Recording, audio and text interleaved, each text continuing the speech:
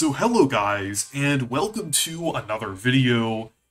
And The Legend of Zelda Echoes of Wisdom is out now, and it looks absolutely incredible. I'm gonna start playing it on Friday, because I have been a little busy with stuff lately.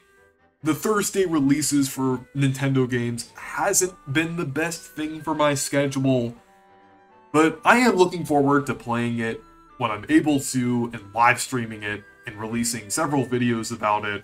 So if you're interested in seeing more Zelda content, definitely consider subscribing. So the fact that Echoes of Wisdom builds off of the Link's Awakening remake is great. I think that's really cool since that's my favorite top-down Zelda game, and in general, Echoes of Wisdom seems to be doing quite a lot for top-down Zelda. It actually goes to show that top-down Zelda has a future. Like, they're doing so many things with this. Like, the world is 8 times the size of Link's Awakening. The echo mechanic looks really fun, even though it is kind of a big gimmick. It does look like it works with the game really well, and it looks like the game was designed behind it pretty well. And now, it seems like Nintendo finally has a consistent plan for top-down Zelda with Grezzo. Because for many years, the future of top-down Zelda was uncertain, which is why I'm glad we're getting Echoes of Wisdom, and then before we have Link's Awakening, and that was definitely a promising sign of things to come as well, but I feel like now we're kind of fully seeing Nintendo's plans for top-down Zelda. But for a while, it was definitely kind of uncertain. The last true new top-down Zelda game was A Link Between Worlds. Absolutely amazing game, one of my favorite 3DS games, but it did use a world that was directly based on Link to the Past. I know Echoes of Wisdom is also kind of based on Link to the Past, but that's kind of expanding upon it and making it much bigger. Well, A Link Between Worlds was kind of like a direct kind of successor in a lot of ways to A Link to the Past. So while it is an outstanding game, it did use quite a lot of A Link to the Past's DNA, so it didn't feel like completely fresh. So the last like completely just overhauled, fresh top-down Zelda game, it's honestly Spirit Tracks at this point. Like, and I mean, even then, like, some people didn't even, like the DS controls and everything. I thought it was fine. But just for a lot of people, this is the first top-down Zelda game in quite a while that will actually resonate with a lot of people, despite its gimmicks and things. So it's just been kind of weird with things. And then even after A Link Between Worlds, there was like a pretty long gap. Like, we did get Triforce Heroes, but to be completely honest, that doesn't really feel like a true top-down Zelda for me. I mean, sure, they can categorize it as a mainline Zelda game all they want, and from what I've heard, it is a pretty fun game. I'm definitely not gonna say it's like not a true Zelda game, or not like not actually a mainline Zelda game, because it technically is, but at the same time, this doesn't really exactly fit the void of top-down Zelda games, because it's primarily multiplayer focused. So after that, there was also a bit of a gap as well between then and Link's Awakening. So it was quite a while. So, and then like over a decade, if you're kind of considering like the fact that Link's Awakening is just a remake. I mean, it's significant, but it still was quite a while since we got the last true top-down Zelda game with A Link Between Worlds.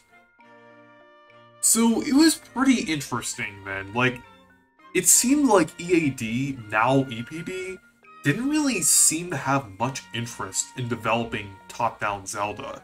There might have been a few factors in that, like maybe a lot of development was like kind of focused at the time on Breath of the Wild and things. Maybe they needed more resources from like the Zelda team or like the top-down Zelda team. Maybe they had to do various things like that because a lot of resources at that time were going towards Breath of the Wild.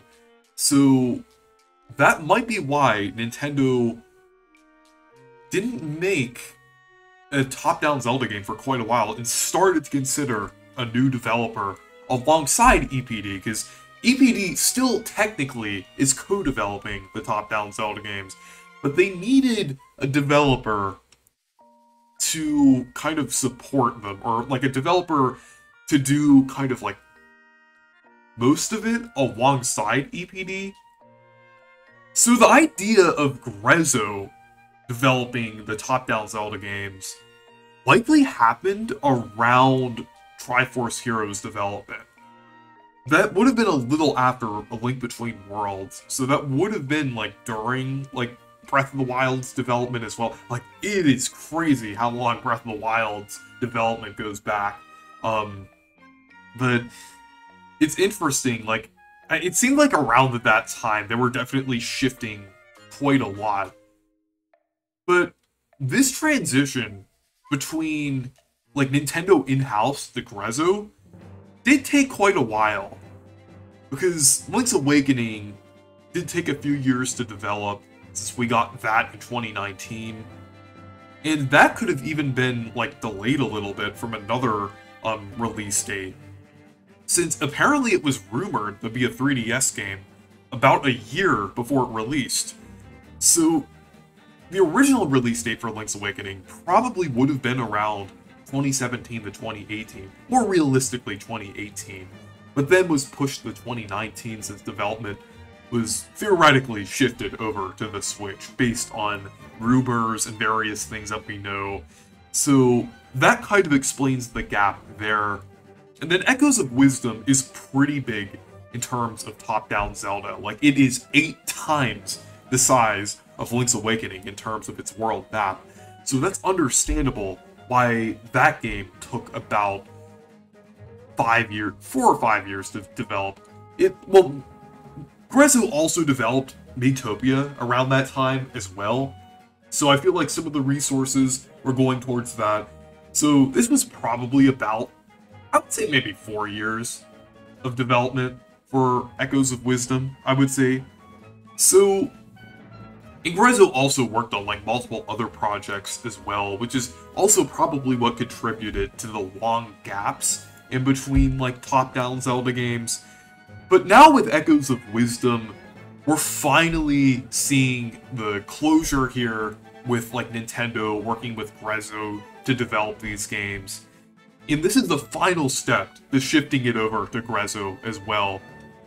Because originally they did the remakes and Triforce Heroes, and then they did the Link's Awakening remake with the new engine, and then now finally we have like a full new top-down Zelda game. So this is definitely very promising, and Aonuma also acknowledged that top-down Zelda should exist alongside 3D Zelda, which I also think is a very promising sign as well. Like, I think it's good that Nintendo sees it this way, since there's a lot of charm and appeal to top-down Zelda that is separate from 3D Zelda, especially with things like combat, puzzles, dungeons. Just the overall gameplay feels unique in top-down Zelda. And one thing about Echoes of Wisdom that I'm glad about is that it feels like truly, even with like the gimmicks and everything, it still feels like it has that classic kind of perspective and movement like Link's Awakening and Link to the Past, because it did like move away from that like a little bit, like especially with the DS games. So I'm glad to see that like it kind of is a true top-down Zelda game in that sense. But there are also many unique ways to expand upon this formula as well, which is why I'm glad they have plans to continue it. Since like Echoes of Wisdom has the echoes, and then there were also gimmicks like merging into the walls, in Link Between Worlds, which was also a very cool mechanic. So there's also like a lot of potential for like new gimmicks and ideas that they could do. So I think that's definitely like very exciting that we could see more of that in top-down Zelda games. Like really, like throughout most of like the past 2 decades, when looking at top-down Zelda, like a lot of them have had like some sort of like gimmick in things. Like even going all the way back to like Minish Cap and different things like that. So it's like there's definitely a lot of ideas and things they have for top-down Zelda.